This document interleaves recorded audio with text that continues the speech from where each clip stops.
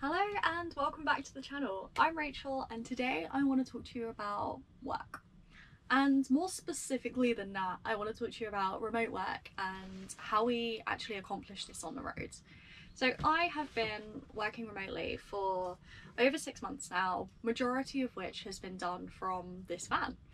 And a lot of people are curious about that, like how does it actually work? What's our internet setup? What's like the fundamentals of actually running a successful career in a very small space and organising my life around the chaos that is not only life but also van life, which can be incredibly unpredictable. So in this video I'm going to take you through things like our internet setup, like how I actually organise my life to be able to successfully work from here, how it works with 2 dogs, 2 humans and a full-time job, and how I actually do things like take meetings and have enough power on my laptop, and all of these basics which are actually quite important when it comes around to successfully being able to maintain a career while living on the roads. I think we should start with talking about internet because that is the fundamental to everything else that I'm going to talk to you about today. And internet was one of the things that also took us like a little bit of time to get right. We definitely didn't get this right straight away. So now what we have is a Nighthawk M5 router which sits on the ceiling up here. That is connected to a pointing antenna which is up on the roof. This combination has been a combination that works. We generally get a signal on Kevlar with even like the slightest bit of mobile signal that's around. Obviously that isn't always strong enough to work, and we very much are directed by the upload speed and the download speed that actually is available. Another question here is, what do you actually need internet wise to be able to work? So generally I've found that I can do things like take video meetings and get everything in my day done with a minimum of about like 3 megabits per second upload speed and download speed of about, let's say, 6 megabits per second upwards. That is like the bare minimum that I would be comfortable with to do a day of work.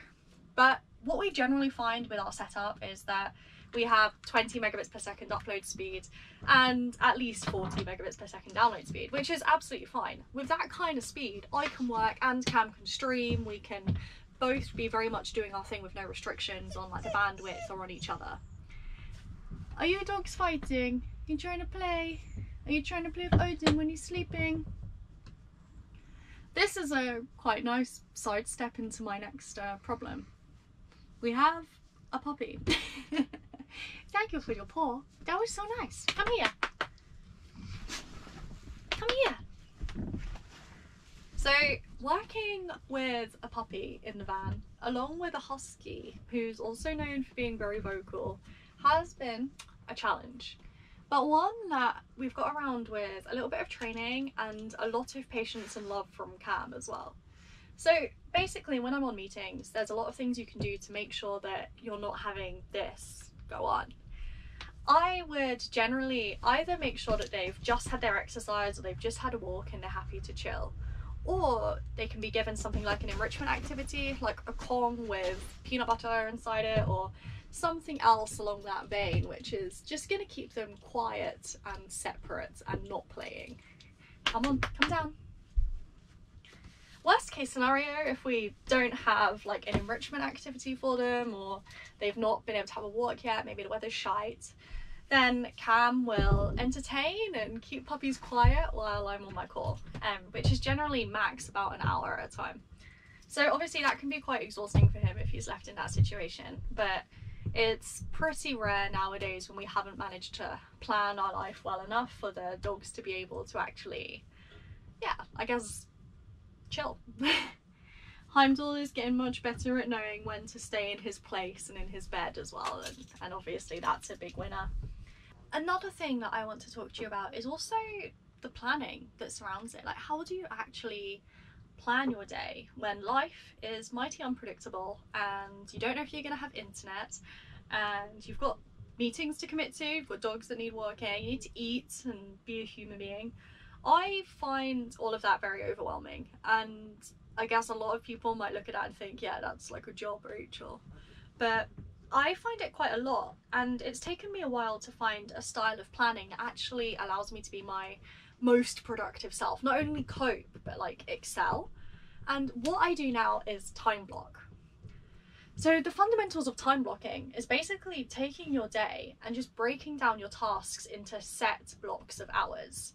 So the way that I approach my workday is basically looking at my calendar in the morning and blocking out anything like set meetings on my planner. So if I have a meeting that's already booked in, that will be blocked out in my planner immediately. The next step will then to be scheduling in things like dog walks. So I'll take a dog walk, go and block it out for an hour. Lunch, I'll go and block it out for an hour.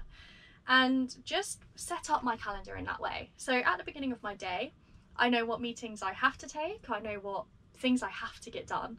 And around that, you can then put in the breakdown of the smaller tasks or projects that you're working towards. Obviously, another barrier to work can potentially be you wake up and there's no internet. We've had that happen a few times. The general planning of our lives revolves around getting internet.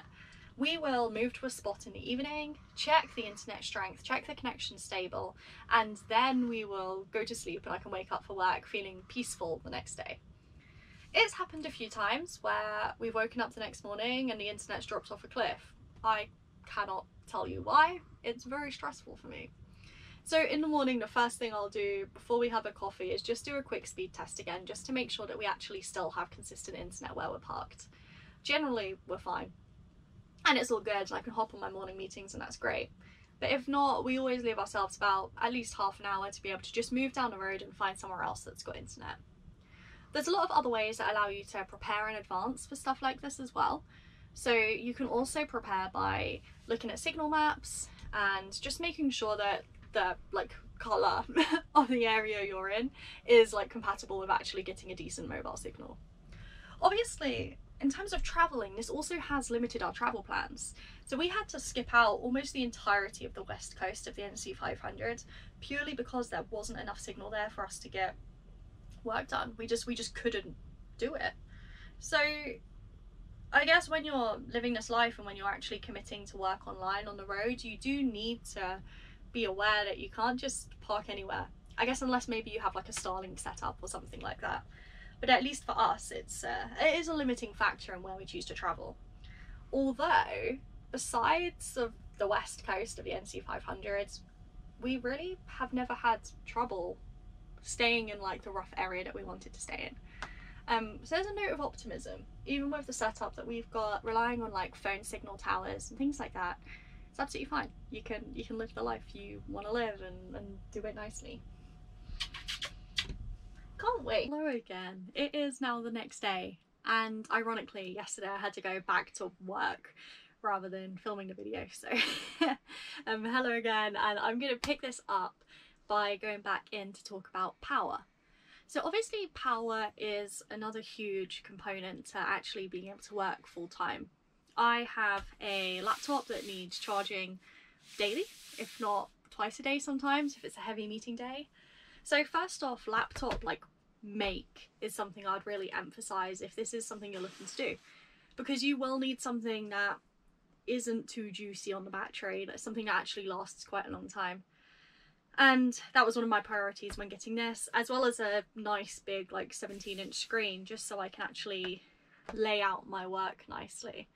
I used to be a 2-monitor in the office person, so going from that to a laptop is quite tricky, but a bigger screen made that easier, and a longer battery life also makes that easier. But regardless of battery life, it obviously still needs to be charged. So we have a decent power setup to make that happen. Cam built our batteries himself. So we have a total of 400 amp hours of lithium-ion battery. And to keep that charged, we use both a DC to DC charger and we have solar on the roof. Obviously in the winter, we lean slightly more towards relying on the DC to DC charger, but the solar is there. And it does obviously trickle feed in for us on those sunny days as well, and it's a godsend in the summer. So between the DC to DC and the solar and the occasional campsite when we need one, that is more than enough with the 400 amp hours for me to be charging this daily, Cam to be charging his laptop daily, and us to not have to worry about power for charging devices, cameras, phones, etc, etc. So I think the power setup we have is one that I'd recommend and one that I'm really happy with. We really don't find ourselves like wanting in that department. In terms of actually charging it as well, you might have seen on my van tour video, and if not, then there's going to be a card up here. So yeah, do go and check out the van tour. But I have a separate area for the laptops, just in a little pull-out cupboard that I've got down here. So in this pull-out cupboard, we have a slot to fit my laptop and a slot to fit Cam's laptop, as well as the fast charge cables.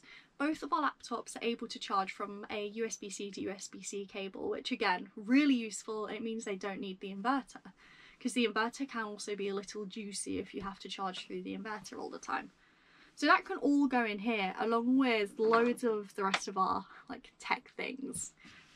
So I think as well as having a laptop with a decent battery, a decent power setup itself, you actually need somewhere safe that you can put your laptop to charge it. And I'm really glad we considered that while doing the build before we actually came out on the road, because otherwise I think I would just have like fear of breaking my laptop all the time, rather than just having somewhere safe it can slot into after finishing a day of work. So I think that pretty much covers everything that I wanted to tell you about. So I really hope you found this a little bit informative or enjoyable, or at least it's giving you an insight into what working on the road is actually like. I hope. So yeah, if you've liked it, please do stick around. If you've got any other questions about what this is like, then chuck them in the comments and I'll be sure to answer you. And I'll hope to see you on my usual vlog, which will be coming out on Sunday. So until then, talk to you soon.